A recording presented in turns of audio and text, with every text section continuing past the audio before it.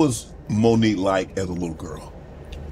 What you seeing right now, baby, ain't nothing. So you always... I just got, listen, let me tell you something. A lot of people in this industry don't like me, right? Yeah. They didn't like me as a little girl, Shannon. I'm so used to this shit. People didn't like me because I was going to tell it. I'm going to tell. I'm going to tell on you. So what you said right now is the same thing you getting. They tried to fight my ass in the 12th grade, Shannon. They surrounded me, a group of them.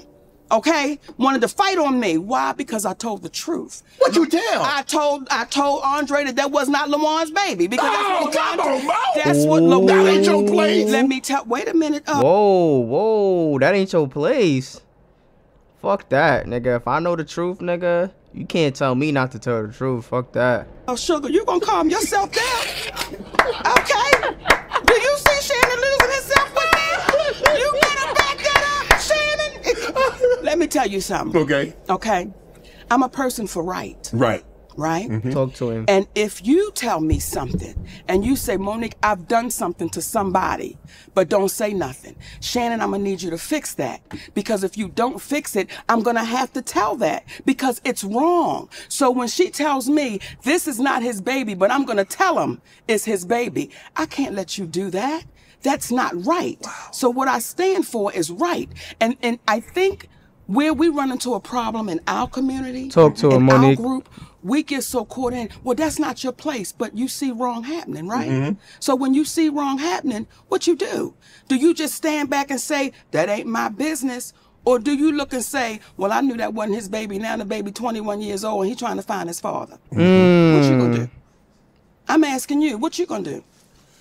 Well, honestly, Monique, if somebody say, well, Shannon, I'm going to tell you something, and I'm going to tell you this in confidentiality, and I don't want to go any further than me, you, and this table. Yes. It stays with me, him, and the table. Well, let me say this, because I'm going to go back and forth with your ass. Let's do that. Okay? Let's do that. Let's talk. Before you tell me, did you hurt somebody? Okay, yes. Before you tell me, is this something that would make me question your character? Ooh. Before you tell me, you got to be clear about what you're getting ready him. to tell me. Because if you're getting ready to tell me something, and I know that you've done something wrong, I know that you're wrong, and I not say anything. That's why people are allowed to keep harming people for years to come. Yes, see Harvey Monique. Weinstein? Yes.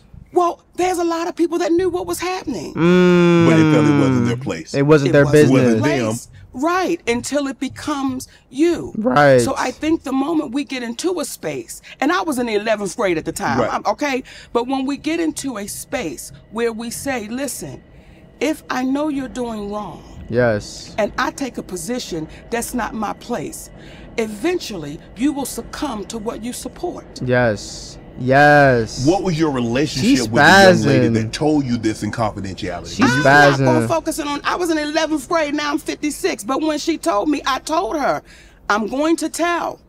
See, I'm that. I'm going to tell him what you said. But so you know what's so real, though? You know what's so real that she's not even really saying? Not only did she tell, but she told, I'm telling you that I'm gonna tell. So I'm not gonna be like, oh yeah, like it's things between us, and then I go behind your back and tell. No. First, like, okay, I'm gonna tell, and then I'm telling you that I'm going to tell. Point blank. That's as real as it gets. Yeah, I'm going to tell him what you said because that's not right. That's not right. Goodness, Mo. See, I think that's the problem that we're dealing with right now. Yes, Monique, she's when talking. We know something is wrong. Everything Katt Williams sat here and said, we all know it to be the truth. However, we get so caught up in, well, I ain't gonna say nothing. Well, can you believe he said it? Or can you? Or it's the messenger. It's the messenger, baby. We get so caught up in the messenger that we'll overlook the message. People have a hard time hearing a 5'5" giant tell the truth. Oh my gosh, bro. She's fucking cooking. She's cooking. She's cooking, bruh. People have a hard time with a black woman over 200 pounds tell the truth because people that look like us, we should just be grateful we got invited to the party. Fuck that. We should just be grateful that someone paid us attention. I've dealt with that my whole life. I've dealt with that. So when you get to a space where you say, listen, I want to be free. I want to be free. I don't want to walk around intimidated, scared, fearful. What might happen? What they gonna say? What they gonna do? If it's your story and it's the truth, tell it. Because what you can do is be in a position to prevent it happening to someone else over and over and over again. So if I go back to the 11th grade with that sister who's no longer with us, rest her, with that sister, I would do that again. Because if you tell me something and we know it's wrong, but you're going to pin that on somebody else, is that right? No, it's not right. And what would your Aunt Mary do? Talk to him, Monique. Nobody laughing. Man, Monique, I swear. Why are you laughing? Nobody's fucking laughing. These are serious questions. These are serious questions. I don't know if you believe in Jesus, right? But let's use somebody that you look up to, that you know and believe has high moral character and ethics. What would this person do in that situation? What would they tell you to do in this situation? Now we laughing. Now we act like we in a hard spot. Now we act like we in a position of conflict. We don't know what to do. We know what to do. We know what to do. You're not answering my question. What would Nobody's laughing. Answer the question. Mary do? Well, she gonna tell it because you gonna tell anything anyway. So yeah, they probably know not to tell her. But that's why you love Aunt Mary, because Aunt Mary kept it in check. Yeah. Even though you didn't want to tell her, right, she was gonna tell that baby, you know that's not your daddy. Right. We're not gonna play like that.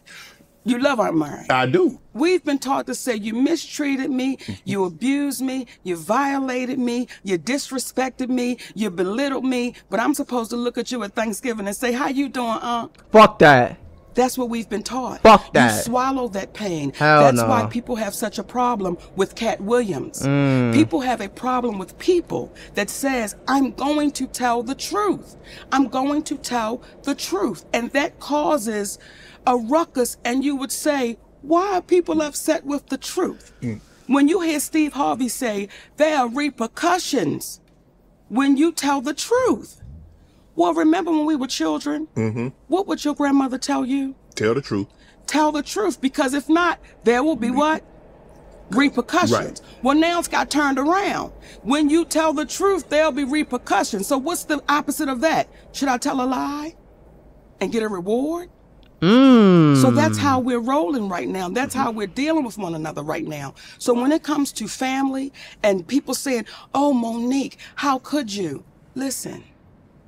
I want to live the rest of this journey that I have in peace. I want to be with my family, in love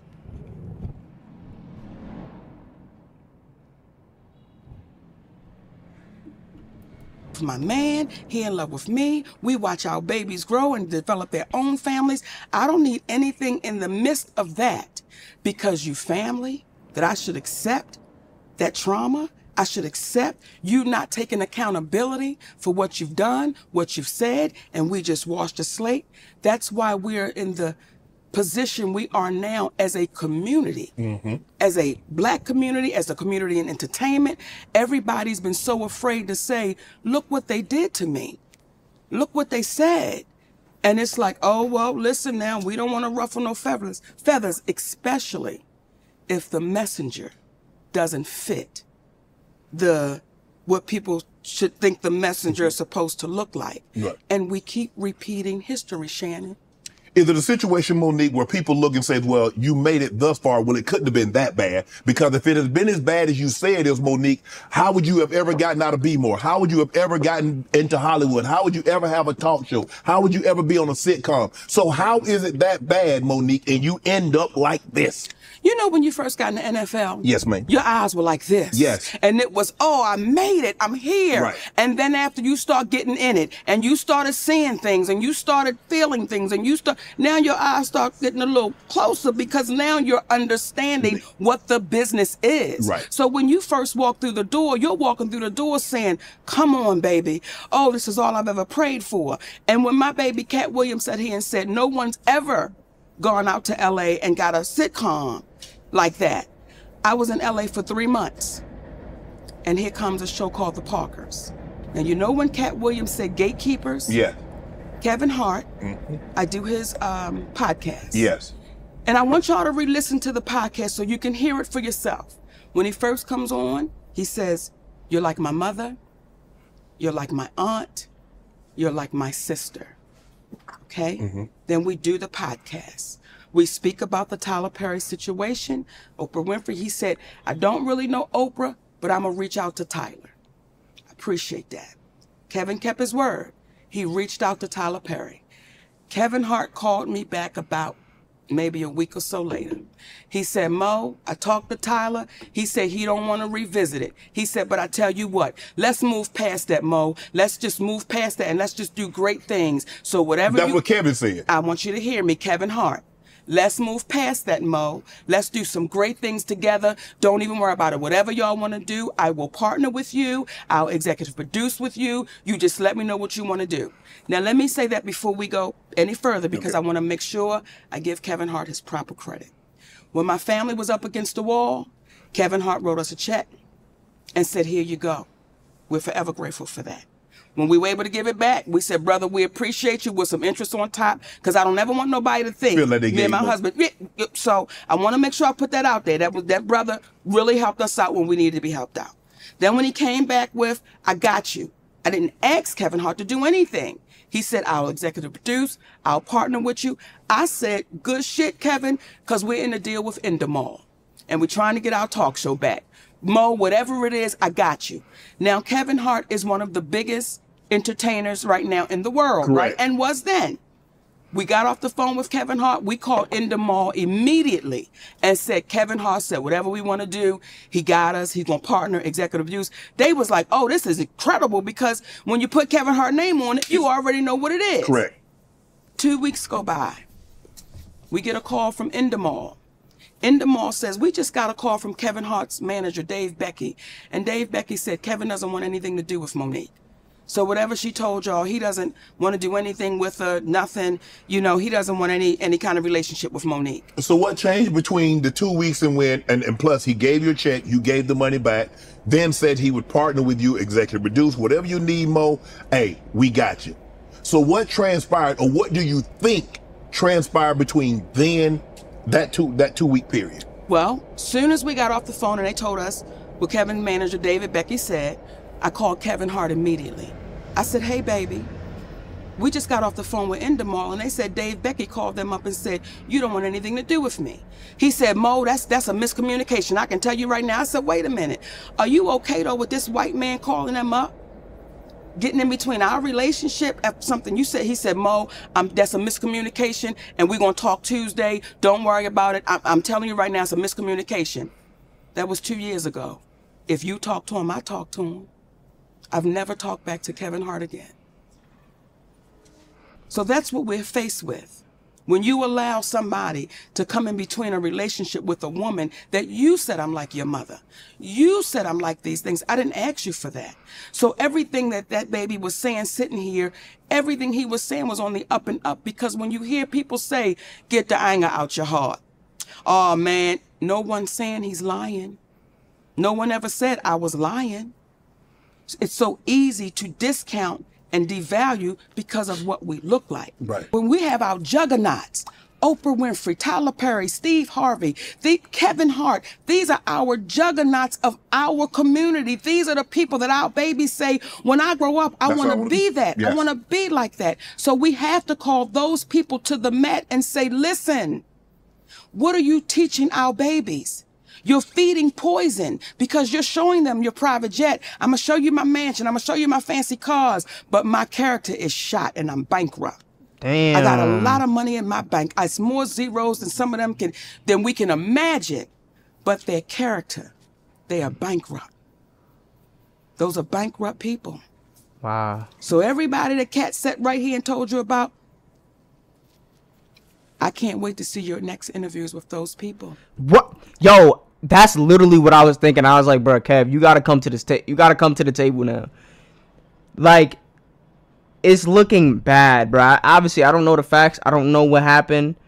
Right? She could be saying the truth. She could be saying a lie. Katt could be saying the truth. Katt could be saying a lie. Bruh. Like, you don't have to do anything, but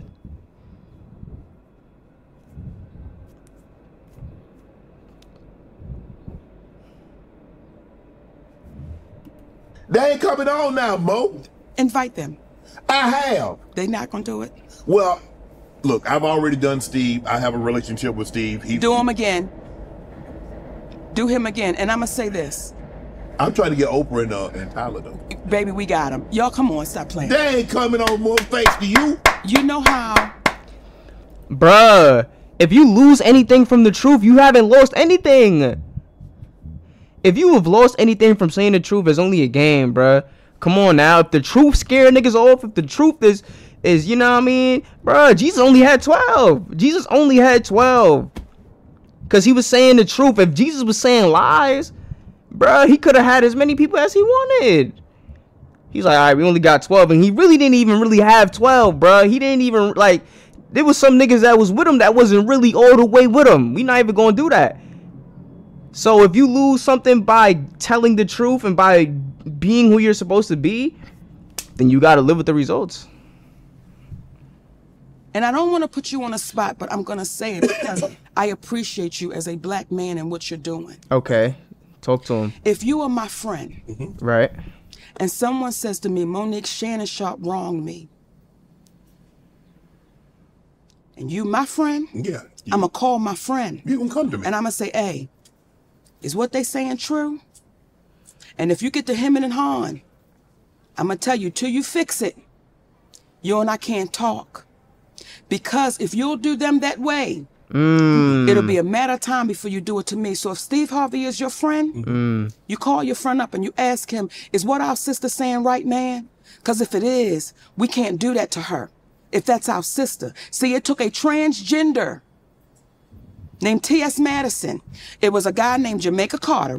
Jamaica Carter and our mutual friend. Jamaica Carter and our friends. T.S. Madison was a mutual friend. So Jamaica called me and said, would you mind doing T.S. Madison's show? I go do T.S. Madison's show. When I tell T.S. Madison, when the camera cuts, I said, listen, your friend is wrong. She said, Monique Lee Daniels is my friend. I said, then you need to call your friend and tell him to fix this shit. She said, I will. Within a couple of days, who did I get a call from?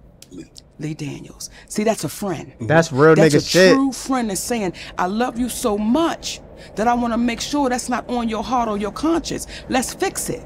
Let's make it right. So when people ask Lee now, when we did the deliverance together, how was it to work with Monique? It was as if we had never parted ways because he fixed it. He owned it and he took accountability for it. I can't now keep you to the cross because you've owned it. Right. I've had to be forgiven. Right. So I appreciate that someone had grace and mercy with me. Praise God. So I'm going to have that with other people when they Literally. take accountability for what they've done. Want to join Club Shay Shay? Become an official member. Bro, that's it, bro. Like, what else are we really talking about? What else is there to really talk about? What are we talking about? She just got up, she just shitted, bro. She just fucking shitted. Like, she just fucking shitted. This was ridiculous. Like, this was crazy.